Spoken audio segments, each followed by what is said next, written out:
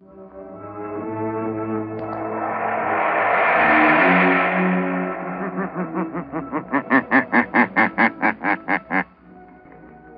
shadow knows.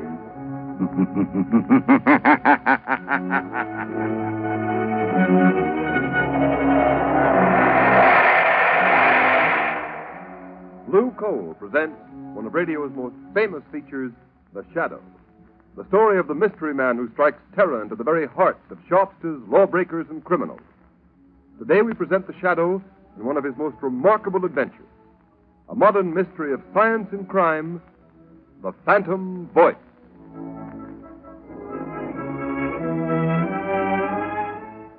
In just a moment, The Shadow begins his exciting adventure. Meanwhile, I'd like to tell you how you can safeguard the health and comfort of your family during these dangerous winter months. Burn Blue Coal.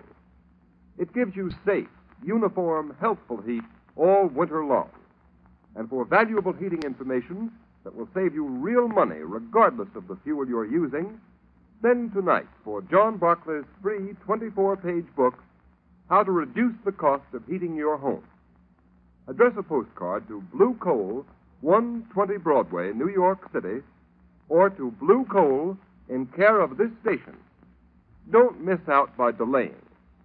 Send for your free copy of How to Reduce the Cost of Heating Your Home right at the close of this program.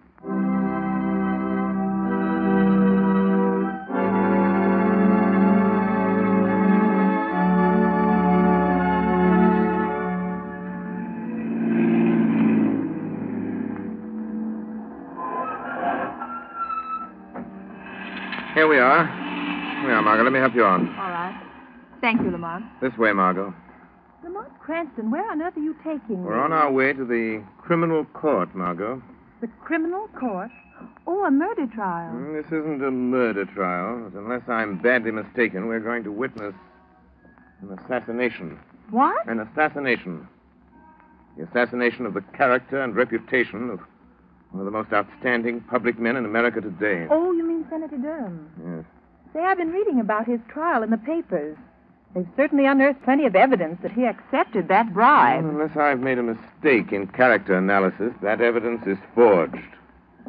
Durham is more than a political figure, Margot. He's a statesman. He has an independent income. He's devoted his life to unselfish public service. Oh, he's a very wealthy man. Yes, Margot. Senator Durham has given away 10 times the amount of money he's accused of taking as a bribe. Well, if that's true, Lamont, the whole thing doesn't make sense. Why should a man like that take a 15-year prison term for taking a bribe he didn't need? That's the point that worries me.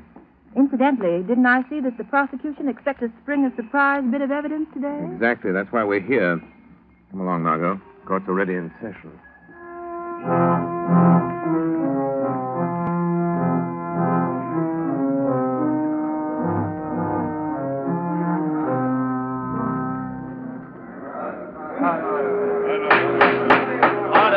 Order in the court. One more such outburst on the part of the spectators at this trial, and I shall order the courtroom cleared. Proceed, Mr. Defense Attorney. Your Honor, I have stated the case for my client. I have shown that by his record, it would have been impossible for him to act as the prosecution claims he has acted. And I have yet to see any proof that Senator Durham has committed any crime. I will now call Senator Durham himself to the stand to deny these lies in person. Senator Durham to the stand.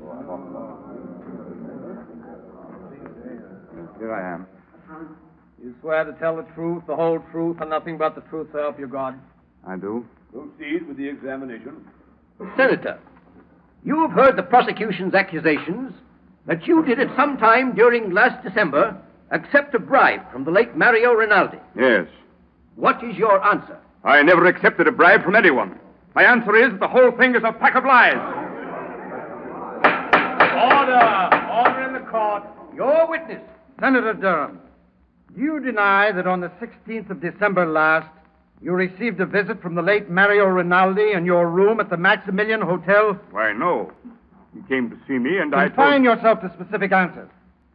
Gentlemen of the jury, the defense has made much of the senator's long and seemingly illustrious career of public service. They would have you believe that, like Caesar's wife, the defendant, Senator Durham, is above suspicion. They've paraded witnesses to the stand who have told you of his philanthropies, of his unselfish devotion to public service, of his blameless personal life in the past. That we do not contest, refute, nor deny. But unfortunately for Senator Durham, he is not being tried for his past. We, the prosecution, need but one more bit of evidence to complete our case. We have that evidence. Order in the court.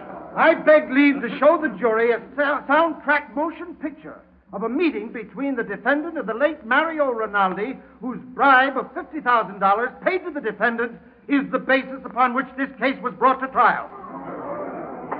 Order in the court. Has this motion picture a direct bearing on this case, Mr. Prosecutor? It has, Your Honor. Has the counsel for the defense any objection to the introduction of this type of evidence without due notice? Senator Durham has nothing whatever to fear from the introduction of any authentic motion picture record of any meeting of Mario Rinaldi and himself, even though the picture was made without the senator's knowledge. Very well. The projection equipment is in the courtroom. Will you order the shades drawn and the lights extinguished? Court attendants will please draw the shades. Again, I caution the spectators against any outbursts of any kind. Furthermore, no one will be allowed to leave the court until the introduction of this evidence is complete. You may proceed, Mr. Prosecutor. With the court's permission, we will place the screen in full view of the jury. Your Honor, Counsel for the defense has a question. for the sake of the record, will the prosecution state at whose request this motion picture was made? It was made at the request of Anthony Vogel, an attorney of this city, For what reason? as a citizen interested in public welfare. Very well. Now, if the attendant will turn out the lights. Order. Silence in the court. The prosecution will submit affidavits to prove that this is an authentic film record of a meeting between Senator Durham and Mario Rinaldi on the evening of December 16th. You may turn on the machine. Yes, sir. Yes? Come in. Oh, hello, Rinaldi. I've been expecting you. Look here, Senator Durham. Why haven't I got the contract award on that Leicester Street building? The money's been appropriated. You said you'd use your influence if we fixed you up.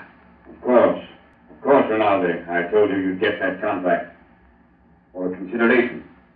But you didn't send me my present of $50,000 for swinging it your way. So naturally, Oh, so that's it. You want to be paid off first, huh? Yes. And in cash. No checks. Okay. You'll get your 50 grand. Get me that contract. I'll be back in an hour with your money. Order in the court. Order in the court. That's the end of the film, gentlemen. It's a lie. A lie, I tell you. I never said that.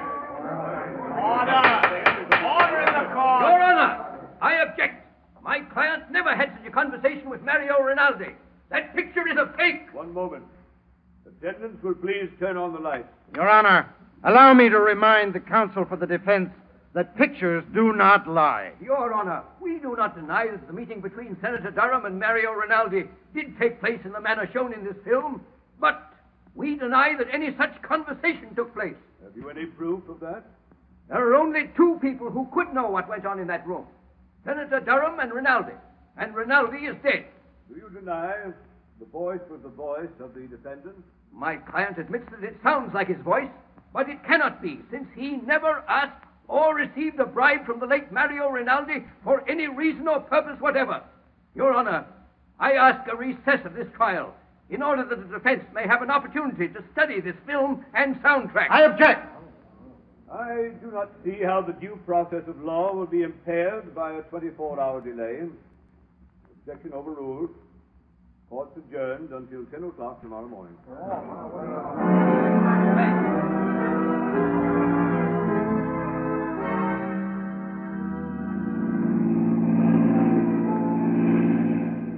Lamont, after seeing that talking picture of Senator Durham meeting Rinaldi and practically demanding a bribe, how can anyone doubt his guilt? Margot, the Greeks had a philosophy that ran something like this.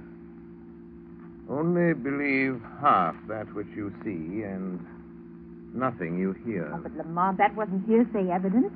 That was the senator speaking. That was his voice. Even he couldn't deny. No man knows the sound of his own voice, Margot. Besides, Durham never spoke those words to Rinaldi. But you saw him. You saw the motion picture. Exactly. Because I did see him speak, I know he didn't say the things that were on the soundtrack of that film. What do you mean, Lamont? Have you ever watched the movement of a man's jaw muscles when he speaks certain words? You mean you know what he really said? No. No, his face was half averted from the camera. I couldn't see his lips. I don't know just what he did say, but I know he didn't utter the words we just heard. Oh, but Lamont, it was still the senator's voice saying those other things, demanding that bribe. I'd swear to it. Yes, and so will the jury, Margot. Unless something is done within the next 24 hours, one of the finest men in this country, an innocent man, Senator Durham, is going to be railroaded into prison for 15 years by his political enemies. I'm stopping here, Margot. I want you to wait in the car, please. No. The lawyer's building. What are you going to do here, Lamont? I'm going up to the 25th floor, Margot. The Shadow has an appointment with one of the most crooked lawyers in this city.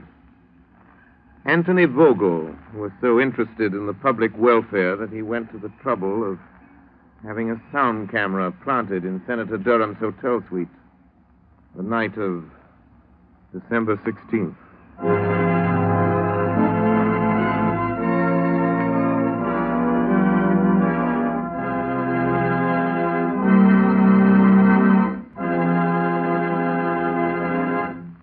While we are waiting for the shadow to return, I would like to ask all homeowners a question. Do you want to save money? Of course you do. And you begin real saving when you cut down on the cost of heating your home. Here's the easiest and surest way to do this. Decide now to cook and heat with blue coal. Here's why blue coal is more economical. It is prepared especially for use in the home. And blue coal is Pennsylvania anthracite, the fuel that furnaces, cooking ranges, and parlor stoves in this section of the country were especially designed to burn. It is mined by the Glen Alden Coal Company, the world's largest producer of specially prepared home fuel. And every carload of blue coal is laboratory tested for purity and size before shipment.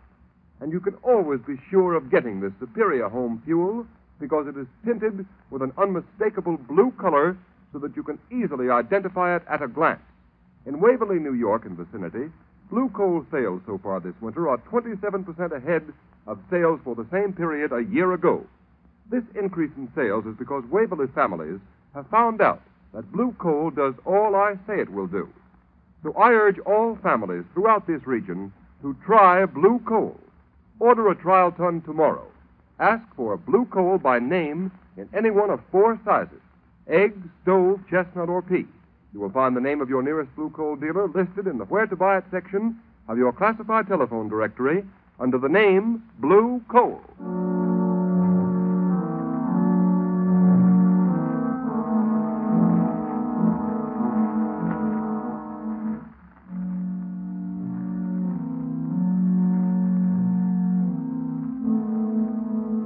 See that swell, Mr. Vogel? You certainly put it over. That sound picture sure turned the trick. Yes, but I'm still worried, Travers. Well, there ain't nothing to be worried about. Senator Durham's as good as on his way to the pen right now. Well, I won't feel happy until he is. When are you going to get me a wrestling bout, boss? A wrestling bout? Yeah, it's about time I was getting in the ring again. And, well, I could stand the extra dough. Forget you're a wrestler, Travers. You'll make more money in this racket as my bodyguard. Any calls while I was down at court? Yeah, Wilson phoned a couple of minutes ago. Why didn't you say so? Well, you didn't ask me. What did he want? I wanted to talk to you. Hey, what do you suppose he wants? Dough? I've paid him all he's going to get. Say, maybe he's read in the afternoon papers what we're really using that soundtrack for. If he gets white-livered and talks... Well, maybe we should fix him so he can't talk, huh, boss? What do you mean? Well, he could fall out of that 15-story apartment of his, accidental-like. He'd only have to fall once. It might be a good plan. Okay, you want me to go over there now and take care of it, boss? No. No, there's no sense doing anything about him until we have to. But at the first sign of anybody getting wise to what we're doing, then we'll arrange a neat little accident for friend Wilson. Well, now let's take a look at that Wesley murder case. One case at a time, Mr. Vogel. What was that? Suppose we review the evidence of the case against Senator Durham. What sort of devil's trick is this? Who are you? I am the shadow, Vogel. But I can't see you. Nevertheless, Vogel, I am here, in the shadows. Gee, boss. Somebody's talking and nobody's here. Shut up, Travers. I'll handle this. Oh. So you're the shadow, eh? You come here to play your hypnotic tricks on me. What do you know about Senator Durham's business? I know everything about it. I've been listening to your interesting conversation about this Mr. Wilson. He seems to play an important part in your case against Senator Durham. Listen, Shadow, I've heard plenty about you. I don't want to fight you. How much do you want to keep out of this? Always the fixer. How much, Shadow? There isn't enough money in the world to cover up what you're trying to do, Vogel. Who is this man? Wilson. What part did he play in this scheme of yours? Oh, so you don't know. You're just trying to find out, are you, Shadow? Travers, lock the door. Okay, boss. That's locked. Melodrama won't help you, Vogel. Gee, boss, if I could only see this guy, I could... Come on, Travers. We don't need to see him. What do you mean, Come over boss? here. Give me a hand. Well, okay, but it don't make much sense. You'll see. All right. Stand up with me against this wall. Now, stretch out your arms. Can you touch the side wall on that side? Yeah, I can touch it. Good. I can touch it on my side. Now, walk slowly to the other end of the room and don't let your fingers leave the wall. Oh, I get it. Then the shadow can't get past it, huh? You're quick. Now, walk forward slowly. Slow, you fool. Okay. Well, I don't feel nothing. We're almost to the end of the room, boss. Maybe he got away. No, he couldn't go through the door. It's locked. The window is locked, too. Hey, boss, I felt something. Huh? I got him. I got hold of him, boss. I can't see him, but I got him. I got the shadow around the throat. He's a man after all. Gee, strong. Good. Kill him, Travers. Maybe he can. He's choking me. Give me your gat, boss. I'll shoot him. You don't need a gun. It'll make too much noise. He's weakening, boss. Kill him, Travers. Give him your famous stranglehold. If he doesn't let go, he'll kill me. Yes, Shadow. This is where you die. Finish him off, Travers. I've got to hurry and take care of Wilson before he gets a chance to talk.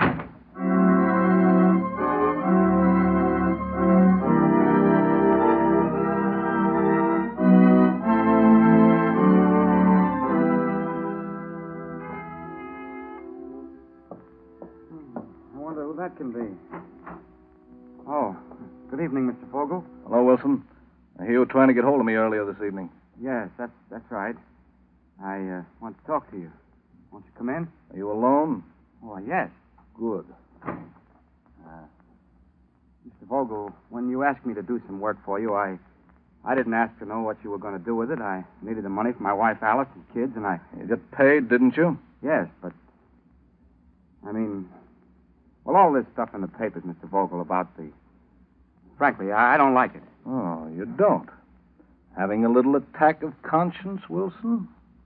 Well, doing a job is one thing, but sending a man away to prison on a false charge is something else. So I intended to tell you... Tell me what? Well, tell you that I refuse to let it go on any further. Oh, you refuse? Yes. After all, Mr. Vogel, if I tell what I know about... Well, what are you going to do about it? Just this. Don't move, Wilson. Put that gun down. Don't be a fool, Vogel. I'm not the fool, Wilson. Now, turn your back to me. That's right. What are you going to do? I'm going to assist at a little accident. Now, walk to that window. Wait. You can't do this to me. You can't. Walk! Okay. Now, open the window. right, Wilson? Climb up on the windowsill. Just a moment, Mr. Vogel. The shadow.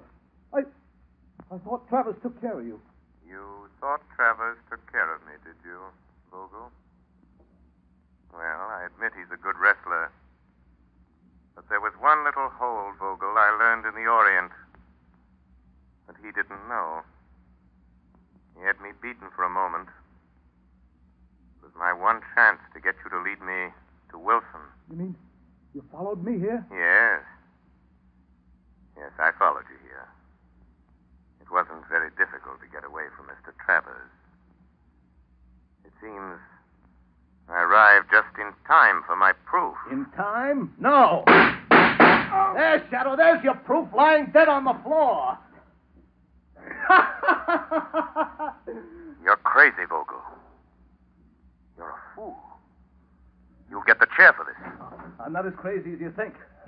So I'm a fool, am I, Shadow? Now, you're the fool for coming here. You're the fool the police will find locked in this room with Wilson's dead body. They'll find you. I'll see that they do. And here's the gun you killed him with. Why don't you try the window, Shadow? It's only 15 stories to the floor. Shadow. Shadow. Wilson. Wilson, tell me. Quick. I'm done for. Quick. Oh. Quick, Wilson. Give me the proof. The proof, Wilson. The proof that you framed Senator Durham. Senator. Proof. Senator Durham. Come on, Wilson. Come on. Tell me. How did you frame Senator Durham? Durham. Alice, darling. Alice. My baby. Wilson. Wilson! Lamont, are you all right? Unlock the door, Margot. Unlock the door. The key's on the outside. Oh, Lamont, I heard a shot and saw Vogel running out, so I couldn't wait. What happened? I hadn't been so stupid. Waited so long. I wanted to find out their secret before I spoke. And now it's too late. Wilson is unconscious, I'm afraid. Dying. Vogel has outwitted me. After all. Vogel. That's it, Vogel. Shot me. In cold blood, he shot me. I burned for it. Wilson. Wilson, listen to me. Listen and think. Think. Tell me. How did you frame Senator Durham? Tell me that, Wilson. Tell me that, and I'll see that Vogel pays for doing this to you. Senator Durham, now I remember. I'll show you. Help me into the next room. I'll show you. I will help you. Easy now. Easy. I'll get on the other side. Why, look. It's a recording studio. Yeah, that's right. It's my hobby. I'm an actor, an impersonator by profession. An impersonator? Yeah. Help me to that chair by the turntable. I impersonate people. I've imitated Senator Durham's voice dozens of times. Quick. Hand me the microphone. Turn on the switch. There, I can't hold out much longer. Here's the microphone. Just drop that needle on the wax record. Turn the switch. This is you, Wilson, speaking. I've just been shot by Anthony Vogel. He hired me to...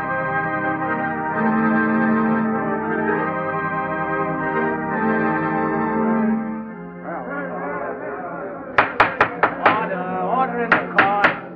Your Honor, I move that the case against my client, Senator Durham, be dismissed. On what grounds? On the evidence contained on this record found in the apartment of the late Hugh Wilson, the radio and stage impersonator who was found shot in his apartment last night.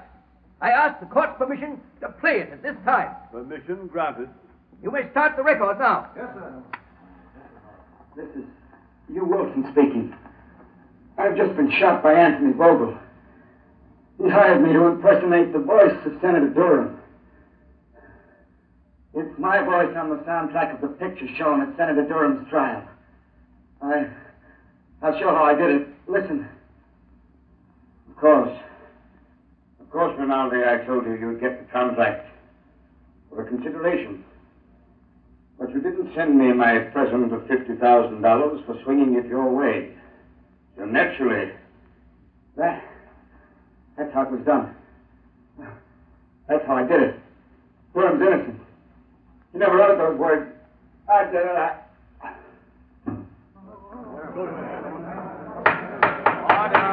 in the court. Why, this is amazing, incredible. Your Honor, there is one more voice on the record at the end. Listen. The voice you have heard is that of Hugh Wilson, murdered by Anthony Vogel. He is the man who sought to frame Senator Durham. But Vogel failed. Just as in the end all crime must fail, and all criminals pay the penalty of death. Order in the court. Whose voice was that? That, Your Honor, is the voice of the man to whom Senator Durham owes his vindication. The voice of the shadow.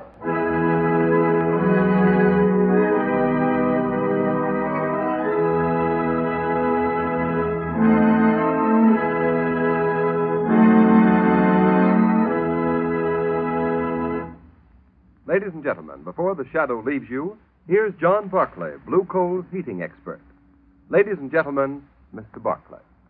Thank you, Ken Roberts. Good evening, friends.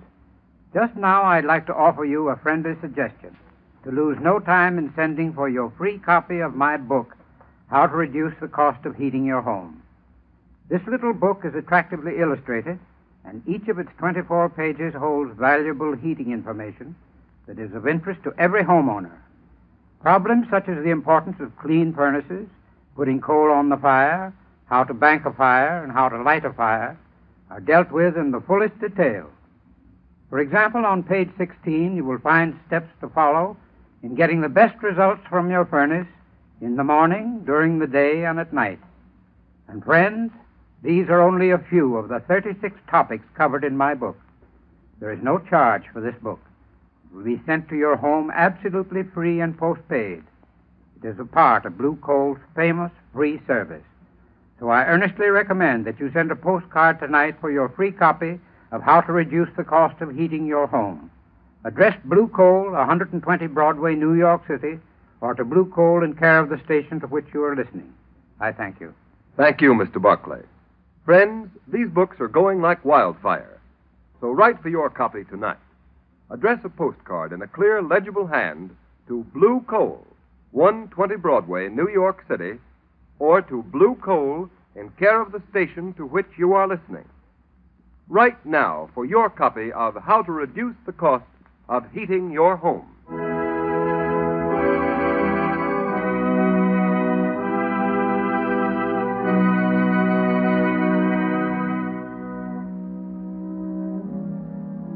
You have just heard a dramatized version of one of the many copyrighted stories which appear in the Shadow magazine. All the characters and all the places named are fictitious. Any similarity to persons living or dead is purely coincidental.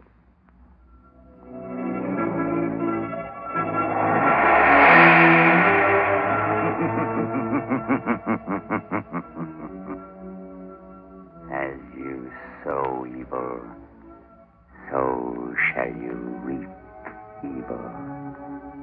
Crime does not pay. The shadow knows.